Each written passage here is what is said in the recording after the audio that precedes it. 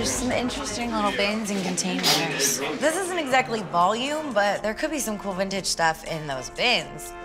It's like an entertainment center. Yeah, it's not for us. Built the entertainment center, busted frames. This locker looks how I feel. Awful. Got any input for me? There's bikes if you know a new mother that wants to bike. Why would a new mother want a bike? For her kids. Oh, gotcha. Forgot about those little. That looks like some art back there in the bubble wrap. Yeah. There could be some antiques back there. I see antique frames, dusty boxes, and fur coats. This locker is full of potential treasures. I have a feeling about this one, though. Hopefully.